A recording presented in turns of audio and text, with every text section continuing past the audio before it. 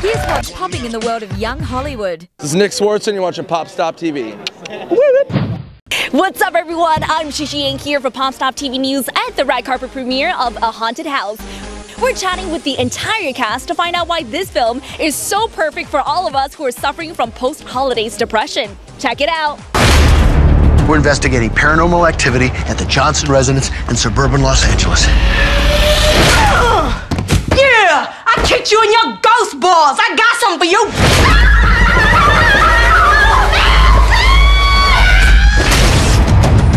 Congratulations on the film. How much fun did you have working with Marlon, Nick, and the whole gang? Oh my god, I hated every minute of it. It was awful, and I will never do it again. No, this is my third time working with the Wayne, so I must enjoy it, either that or I'm just a masochist. It was so much fun. It's one of my favorite characters I've ever played. It's all about pushing it. We pushed it over. Here's the line.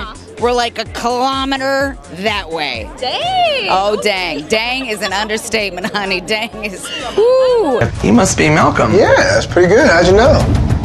Psychic. I have a lot of powers all over my body. I gotta say, your character's accent in the film is kind of amazing. Can we do this entire interview without lisp? I can't even remember. Yeah. It was something like, kind of like this. It was something like that, yeah. While you guys are both here, I want to ask you guys this. Check out this photo of Marlon.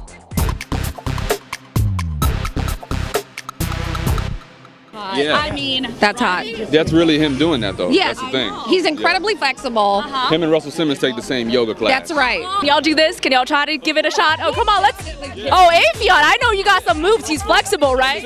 Yeah. Let me. Okay, come on, let's do it. Oh my God, if you do it. I'm chilling tonight. Can you really do this in person? I'm flexible. All right, can we see it? I could gag my whole self. I have to stretch a little bit. Okay. I don't want to rip my suit. I want to rip my Hugo Boss, but otherwise, of course I could. Okay. That's how I get the ladies.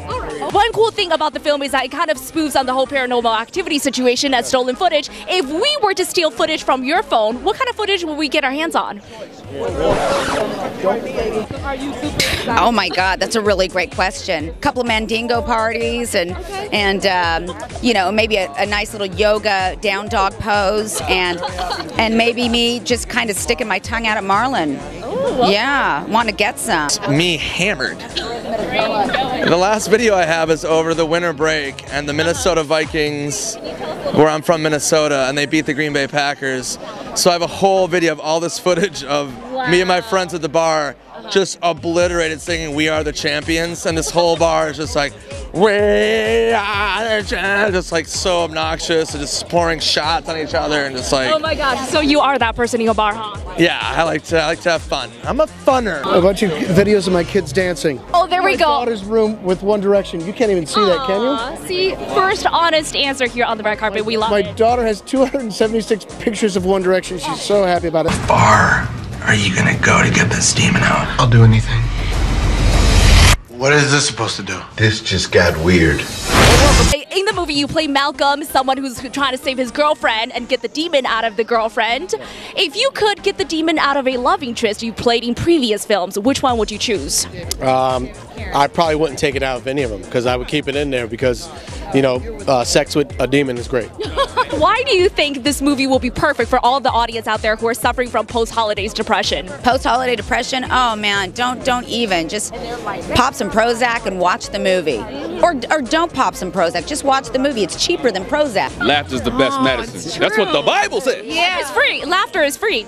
It is. Laughter is free. You ain't gotta pay for it. But you gotta pay for this movie, January 11th. You gotta pay for that. January 11th, people.